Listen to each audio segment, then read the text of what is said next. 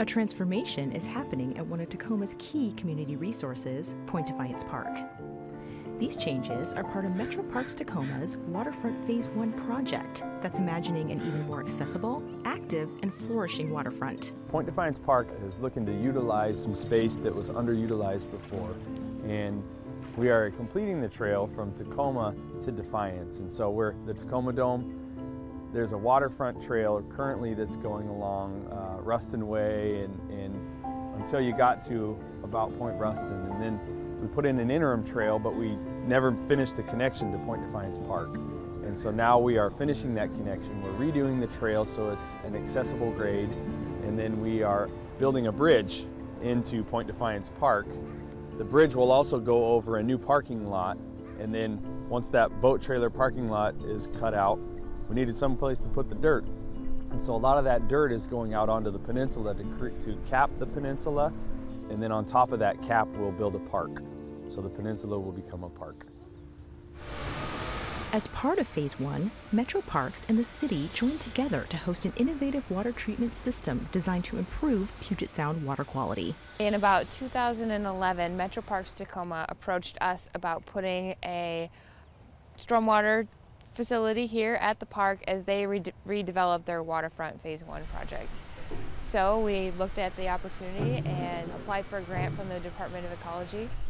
Located at the park entrance, the placement of this facility is laying the groundwork for the next stages of the waterfront project. When we have our new facilities built on this side, we wanted people to be able to see this in action. It fits well into the hillside, and it's going to work really well with our new proposed facilities. A common misconception is that stormwater gets treated at the central wastewater treatment plant, when the reality is that Tacoma has a separated system where stormwater goes directly untreated into local waterways. But this facility is working to make that water cleaner before it enters the Puget Sound. The water comes into these large pools and then flows into our treatment cells and then is filtered before it comes into this swale here. Stormwater runoff is routed from streets and properties from as far south as North 30th Street. The goal of this 5,500 square foot facility is to capture and filter the worst stormwater pollutants.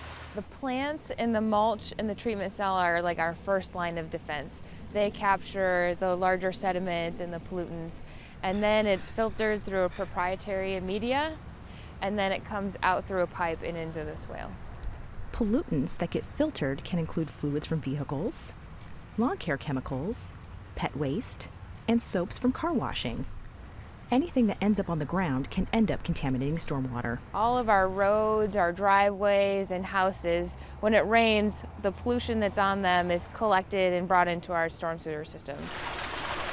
This facility treats 756 acres, making it one of the larger facilities in the area. But it's not the only one working to make local waterways cleaner. So the City of Tacoma built one in partnership with the University of Washington, Tacoma on the Prairie Line Trail that treats about 42 acres. And Kitsap County, they just recently built one at Manchester Park, and that treats about 100 acres. The design was developed to be open channel flow for easier study of the filtration process. The layout tells a story where you can visually see polluted water coming into the large pools, get treated, and then come out into the natural swale, creating a learning opportunity for residents and students. The Science and Math Institute is integrated into Point Defiance Park, and so they as well have access to water sampling and other things to see the science behind what exactly this thing's doing.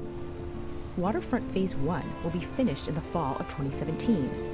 But residents don't have to wait until then to see the stormwater treatment facility in action.